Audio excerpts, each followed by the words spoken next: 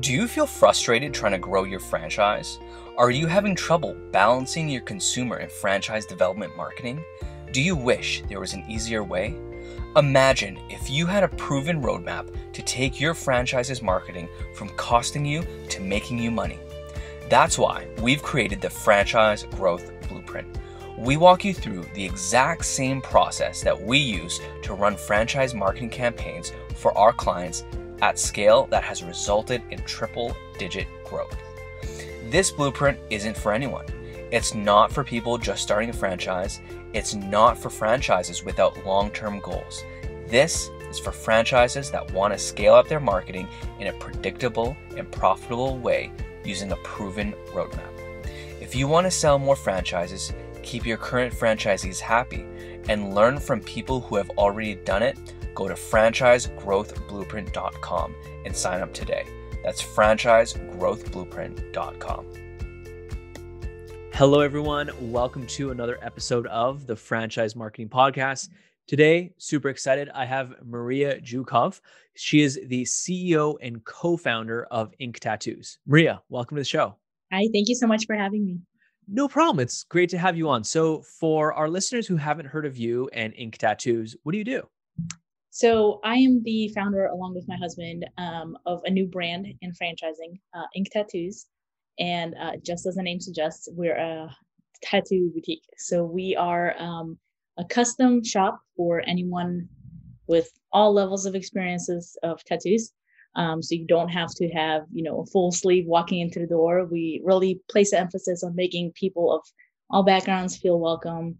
And we've kind of reimagined the tattoo experience. That's what we like to say. So we have been compared to like the Apple store of tattoo parlors, if that gives you kind of a visual of what the shop looks like inside.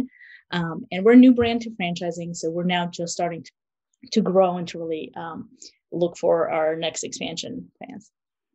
Cool. Very interesting. So what made you decide to go down the franchising route?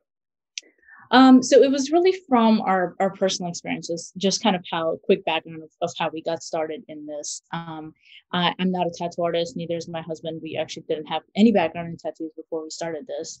But we did have a business background, and we realized that, there was a kind of a disconnect with the modern tattoo customer and what the current experience of getting a tattoo can be sometimes.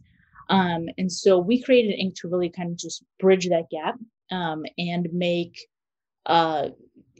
just the experience more in line with what today's consumer looks for. So anything you can imagine, from even booking an online appointment, to getting an estimate, to getting a digital payment, to getting an appointment reminder, these little things, they're pretty rare in the industry right now.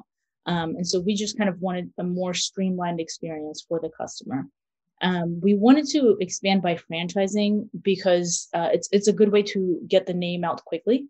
It's a great way to grow quickly and just still keep that really consistent, smooth experience across locations. Very cool. So if I'm not mistaken, from my research, you have 2 locations right now so far. Is that correct? So we have one flagship location, and we're actually kind of starting plans for a second location when COVID happened. So those plans have been kind of put on hold for now, and we're really focusing on franchising and just dedicating our time and energy to that right now. Cool. So tell me more about it. What's your experience been like so far? With franchising or with tattoos or Franchising? Franchising. Franchising is totally new to us. So we got our FDD done. We did our first trade show in February 2020. And literally about 2 weeks later is when everything started to really get spun up with COVID, and places started shutting down. And so the only kind of franchising we've known has been franchising during COVID, essentially. So it's been challenging in a couple different aspects. One is obviously travel is a little bit restricted. 2, as we all know, franchising is a longer sales cycle. There's a lot of, getting out in front of potential franchisees. It's a big decision for them. And so I think people have been a little bit more cautious about a new brand starting out during a franchise. The kind of upside to that has been that we have gotten to dedicate a lot of time to meeting professionals in the franchise, like the franchise space, like yourself, right? And really getting to know the all the companies that can help out with whether it's marketing, whether it's strategy, whether it's expos and things like that. So it's gotten us really an opportunity to focus on that aspect of it, and that's been really nice. Awesome. So what are some of your biggest learnings after, meeting, networking, kind of acting like this sponge of knowledge, if you will, throughout this COVID period? There have been a lot of lessons. I don't know if I can just distill them down really quickly, but I think the biggest thing has been to be really picky about the first few, open locations, because there is, there's almost kind of a FOMO effect of you see other brands opening a lot of locations, or you see somebody expanding really quickly, and you kind of think, are we doing something wrong, is something missing? So what we have to remind ourselves is that the quantity quality thing, right? We don't want to, especially for our first few units that are going to be opened, we really want to focus on very quality candidates. And we really want to focus on those people that we trust with this brand, and we trust will do a great job of kind of, passing the torch of this brand too, right? In those terms. And so we, that's been kind of our strategy for growth, is just to stay small. So our corporate team is myself and my husband. We're very lean in those terms. And that's really kind of given us the freedom to really focus on finding those people that we absolutely want to work with, absolutely trust, and absolutely want that long-term relationship with. Cool. And how has that journey been going so far? Like, it's one thing to say, yes, we're going to be picky, but when someone's waving that check in your face, it can be real tempting. Yeah, no, I mean, it is, but I think we keep coming back to, this is a long-term commitment. So as far as a franchise candidate, we don't want someone who is, just dives headfirst. We want people who are excited about the concept. Absolutely. We want people who, see this, see our deck, see the visual, see what the shop looks like inside, and understand the whole concept, and, are excited about it. But we want people to do their homework. And, like so many, so many other brands, we really want to be selective about those people coming in. So we're still looking for our first franchise owner. We've had a lot of great conversations with potential candidates. The other thing we're looking at is just a specific geographic area for right now, based on where we can most easily support those new locations. So, it would be tempting to say, yes, we're going to go ahead and register in every state, and we're going to expand nationwide, on day one.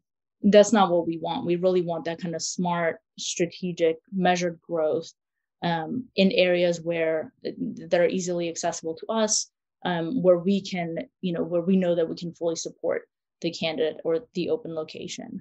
So that's what we've been focusing on right now. Awesome. That's super exciting. So and I know it's early on, Maria, but how have you been helping to, like, what strategies, what tactics have you been using with these conversations that you've been having with people to make sure you're only bringing people in that are really bought in, as you mentioned? Mhm. Yeah, so that's I think that goes back to, it's not just one conversation, it's a series of conversations, right, during the whole vetting process. And we very much understand that, as we're vetting the applicants, they're also vetting us, because there are thousands of brands out there, and their resources are obviously finite. So they're being selective, we're being selective, and it's about finding that right matchup. And so what we really want to convey is that we want people to understand the potential of this concept. It's nothing like a tattoo shop that you might imagine. Everything about us is, it's new. It's a new way of approaching a problem. It's a new way of approaching an industry that's been around for a very long time, both in how we take care of the customers and also how we take care of our artists, in terms of, we hire them as salaried employees with benefits, with healthcare, with paid time off, instead of, the typical 1099 independent contractor model. So there's a lot in this business model that's kind of new to the space. And we really want candidates who understand that. So we want them to be excited about the concept. We want them to really understand the potential. And also we want them to understand that this is a new brand and they're really getting in on the ground floor of a huge opportunity. So, somebody who's coming in on that ground floor is going to get a lot more face time with the founders. They're going to get a lot more kind of personalized attention than somebody coming into an established system.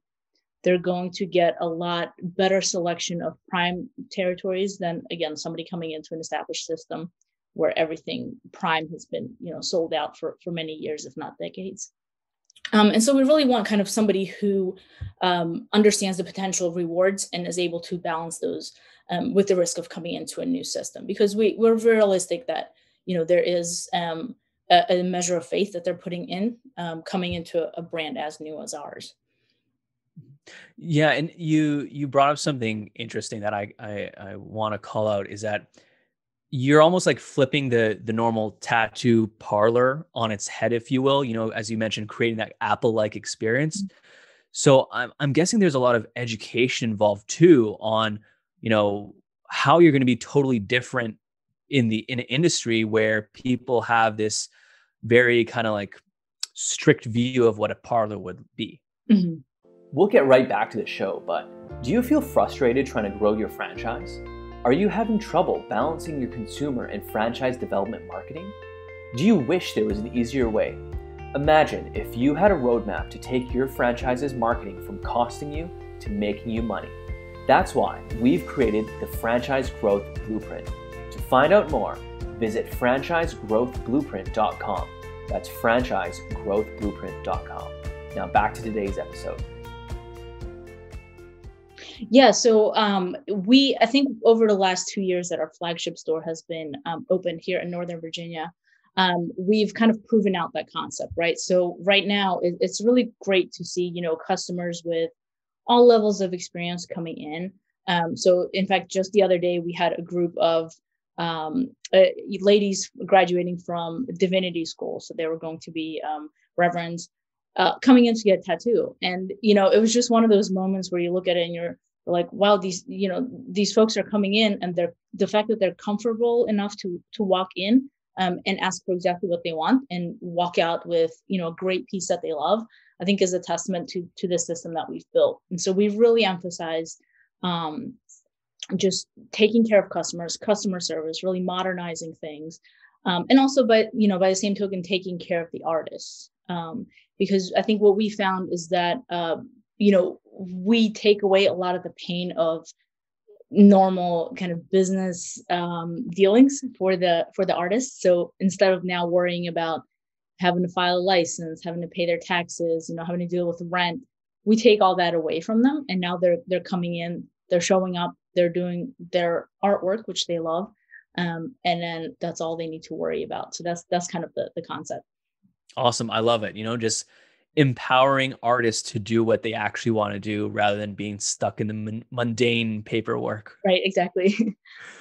Awesome. So, you've had your flagship store open for 2 years. What has the consumer side of marketing look like for you? I'm eager to learn more about that. Yeah, so I think we're in a business that is actually very easy to market. It's so visual. It's a strong brand. We stand out, and it's easy to market. It almost markets itself, right? I like to say that. So we kind of think outside of the box in those terms. So whether it's digital ads, whether it's reaching out to partners in the community, we're really big on giving back to the community, and that's part of a bigger strategic marketing initiative. But we do outreaches to apartment buildings, condo buildings, things like that, and just say, hey, you're new to town, we're here, come check us out. Everyone is always looking for their next tattoo artist, right? And so it's really a combination of, I would say, digital, traditional, and then just kind of more out of the box thinking of whether it's community involvement, sponsoring a race, sponsoring a food truck, which we did recently, things like that. Cool. I love it. Yeah. And you know what? There's nothing like that, almost like grassroots marketing that really kind of embeds yourself and your franchisees into a community. Yeah, no, I absolutely love it. We and one of the cool things about having a new brand as new as us is that the field is wide open with how we want to market it, right? And seeing what's more effective. So if there's an opportunity to reach out and get our name out there, we're going to try it and kind of see what happens and see where we get the best ROI. So it's nice to have that latitude to do that.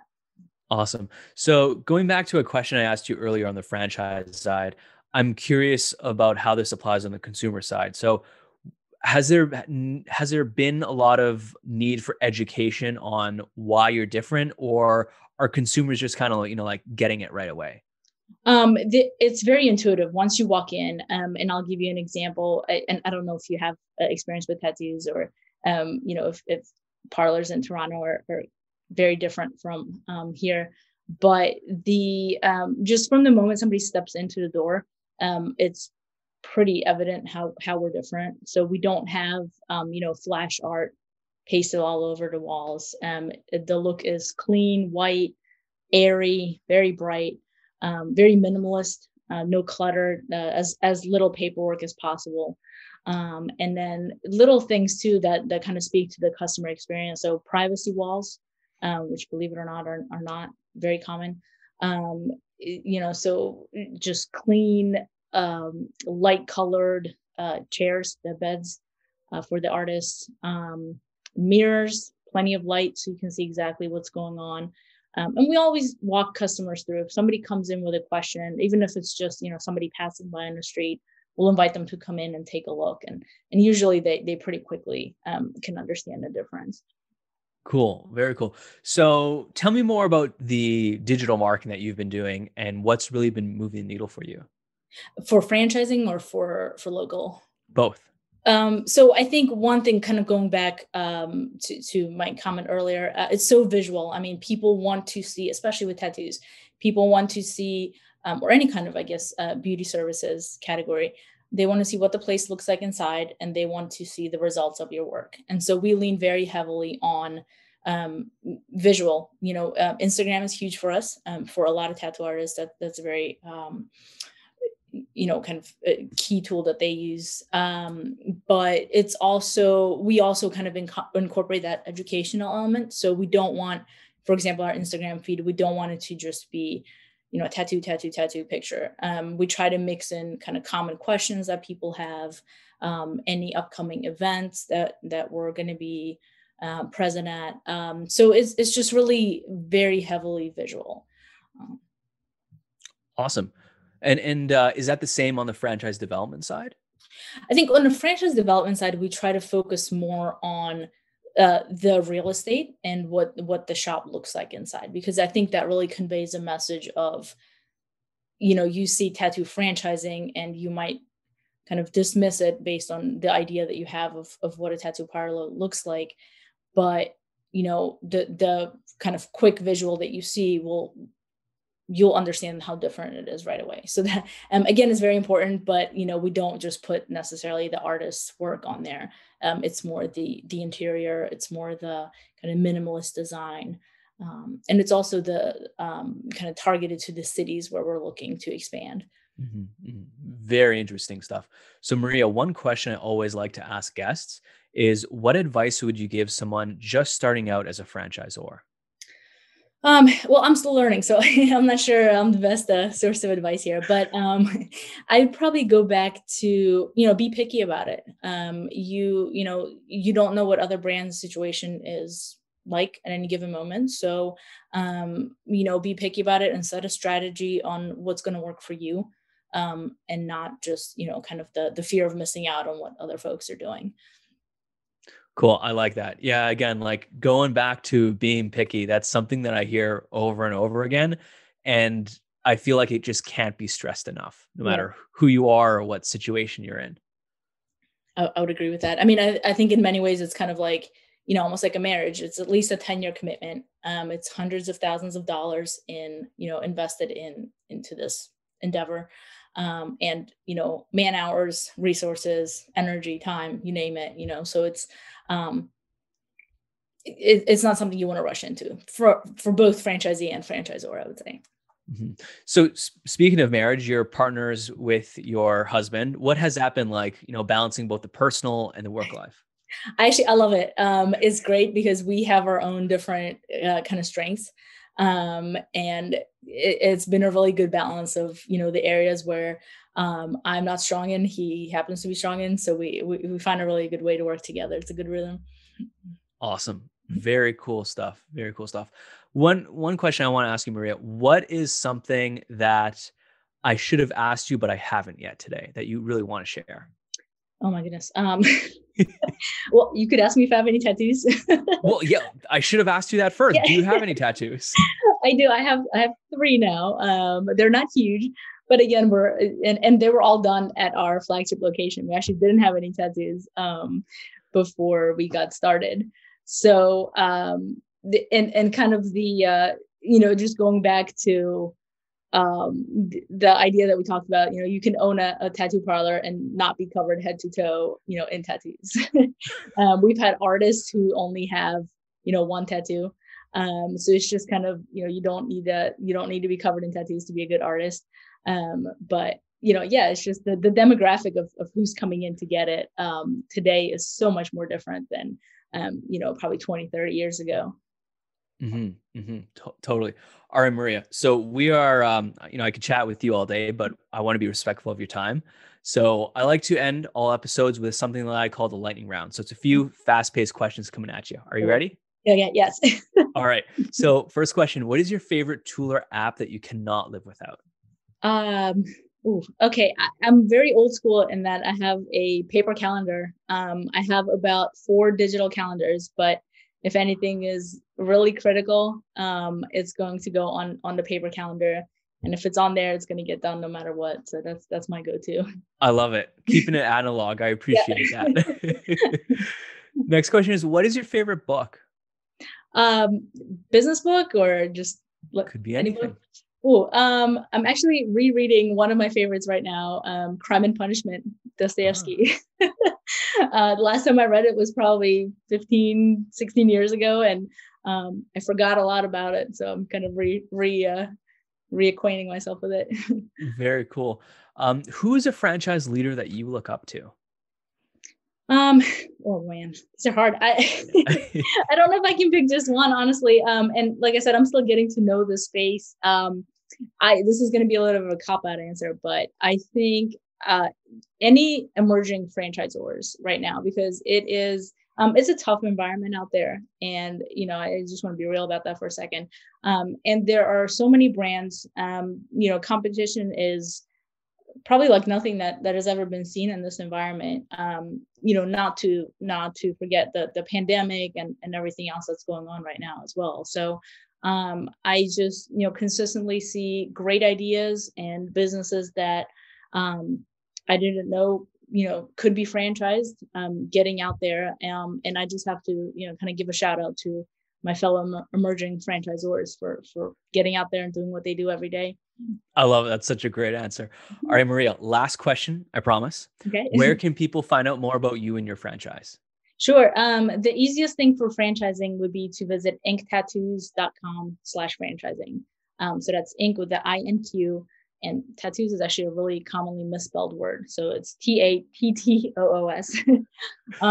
So inktattoos.com/franchising has all the information about, what somebody needs, the requirements, the financials.